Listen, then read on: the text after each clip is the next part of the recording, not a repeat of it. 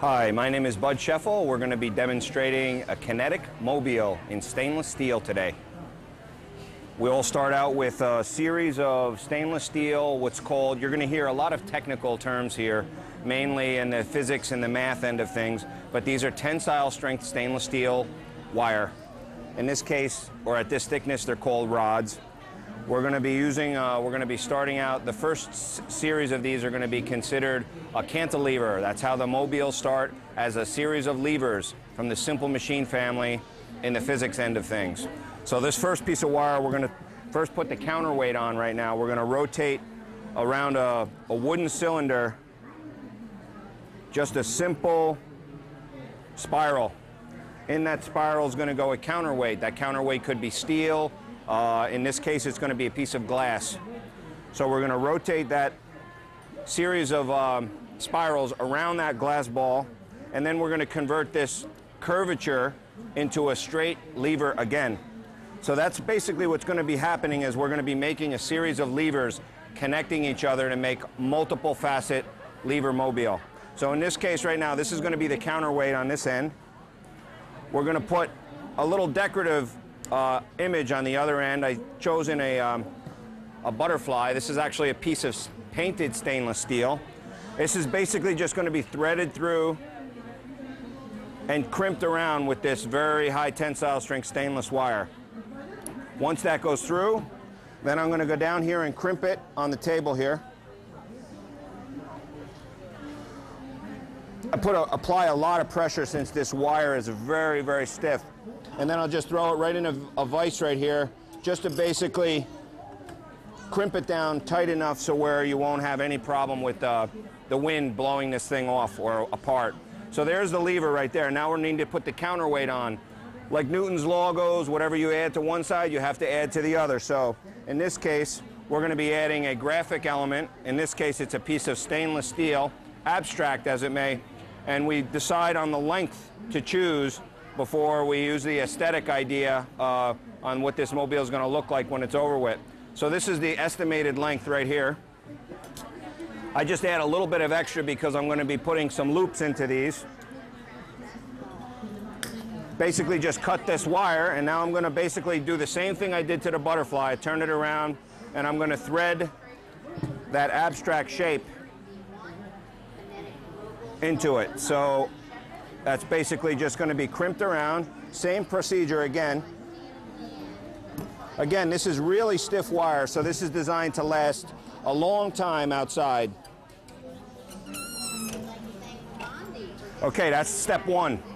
There's the lever, a little bit of color added to this. This will be a nice mobile when it's done. So the next step is going to be choosing the angles. Sometimes we'll start vertical, sometimes we'll start horizontal. In this case, we're going to start somewhere in the diagonal realm. So I have to just move my fingers across that rod and choose the angle. I like about a 45-degree angle, give or take. I'll rotate the sculpture upside down. That's an inversion move there. And then I'm going to put the loop in. Basically, this is going in upside down right now.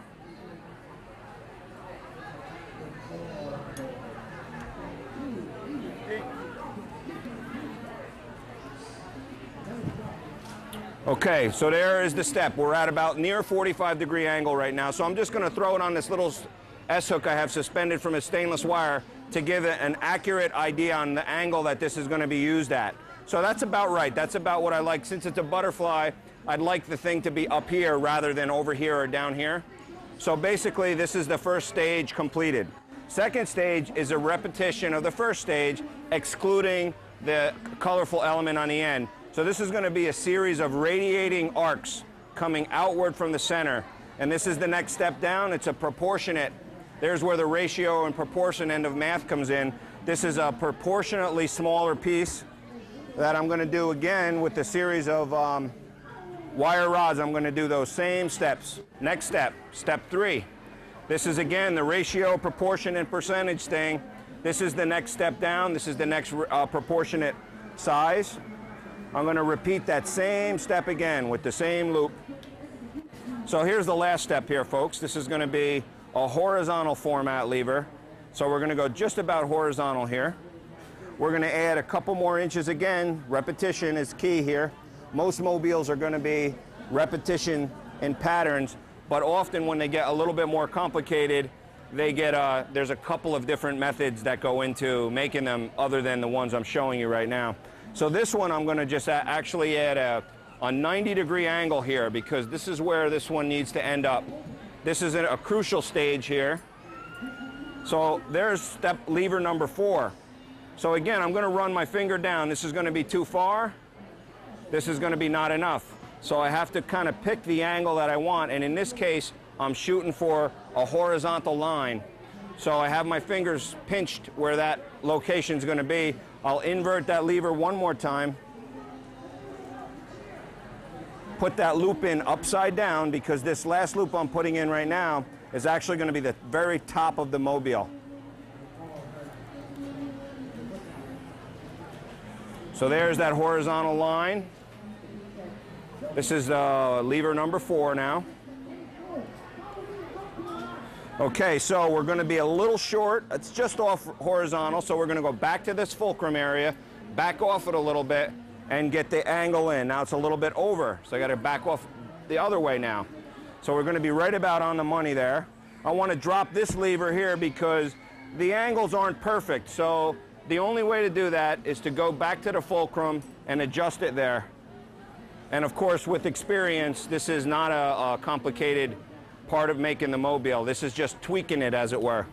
Then I'll just grab one of these heavyweight pliers and crimp all of those areas. Notice I didn't do that until the very end, because often you could miss a lever by a couple percentage points and miss it enough to where you have to start over. So I don't do that until the very end.